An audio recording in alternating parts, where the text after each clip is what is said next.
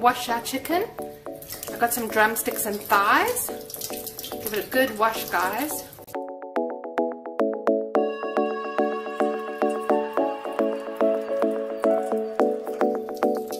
We love Gordon Ramsay, and James and I want to go to one of his restaurants when we're back in London. I'm actually following a Gordon Ramsay recipe on how to make buttermilk fried chicken. So now we've washed our chicken, I'm just going to place it into a bowl.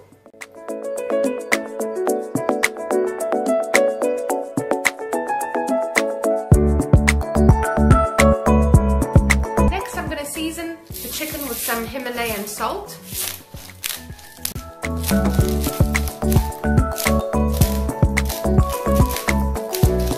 And I'm going to add in some black pepper.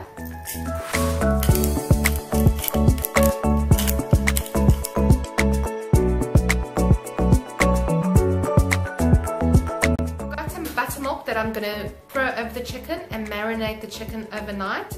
According to Gordon Ramsay, this is really good if it will soften the chicken and give it a lot of flavor. So let's go ahead with that.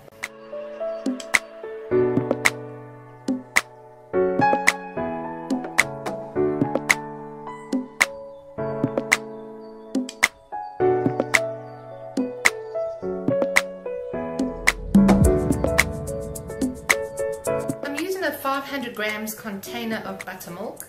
Pour over enough buttermilk to cover your chicken. Buttermilk is brilliant for marinating chicken, and if you can put it in the fridge overnight, then it'll really tenderize your chicken. So let's just give this a mix. Go in there right with your hands, make sure your hands are clean, and give it a nice good mix. Make sure the chicken is completely covered in the buttermilk.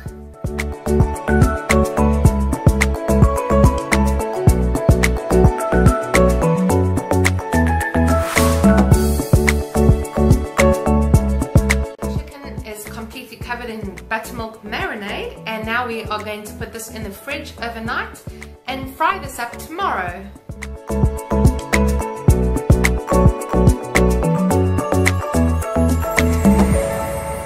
It's the next day, and I've just taken out the marinating chicken out the fridge. It's been marinating overnight in the buttermilk, and now we are going to coat it in flour and seasoning. Get yourself a bowl and pour in some flour, which is your last step, where you're going to coat your chicken in the flour.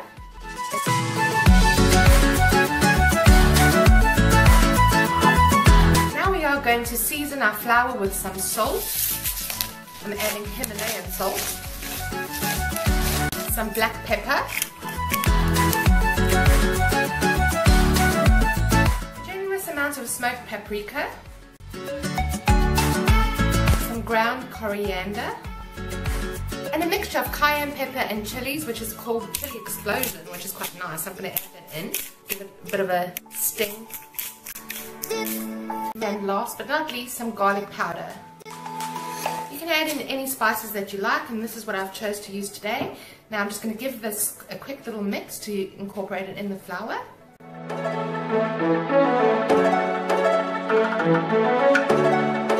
Now I'm just going to add my chicken pieces into the flour, and I'm going to make sure that they're covered properly.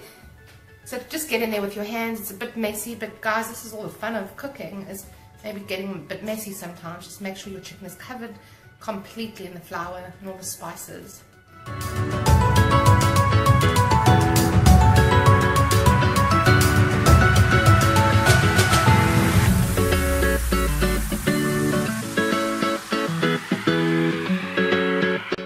And cover your chicken completely, and just continue to do this with all your remaining chicken.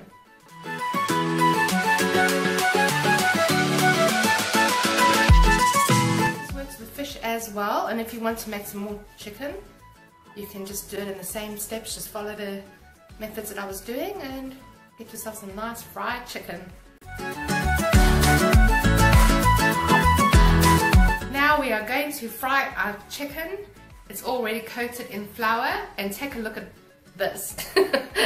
Quite a messy job, but it's so much fun, so you guys got to try it this way, the Gordon Ramsay way.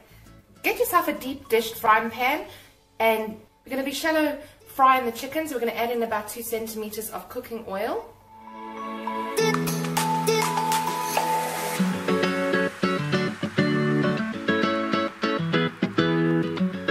Heat your oil in your frying pan and just gently lower your chicken into the oil.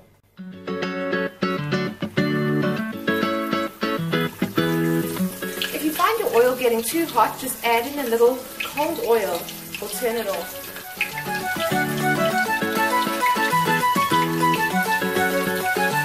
You're going to cook your chicken for about 25 to 30 minutes until your chicken is completely cooked.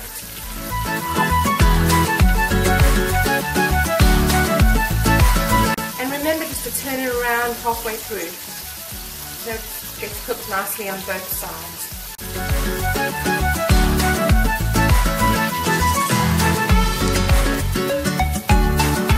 Mr. Chef Gordon Ramsay, let me know how I'm doing on your recipe. Maybe we can discuss it when we visit one of your restaurants when we're in London. So let me know, and I'm so going to send this video to Gordon Ramsay, guys. Give this video a thumbs up if you think I should do it. My little attempt of making Chef Ramsay's recipe of buttermilk fried chicken.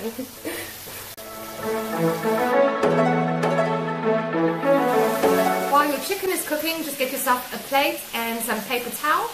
Just prepare it so when you're ready to take the chicken out of the frying pan, you can just place it into your bowl and just to drain off the excess oil.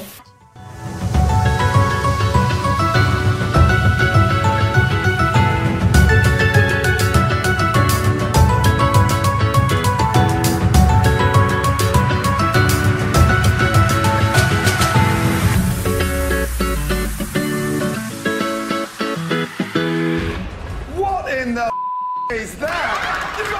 You're mad! What are you? An idiot sandwich. Idiot sandwich what? An idiot sandwich, Chef Ramsay.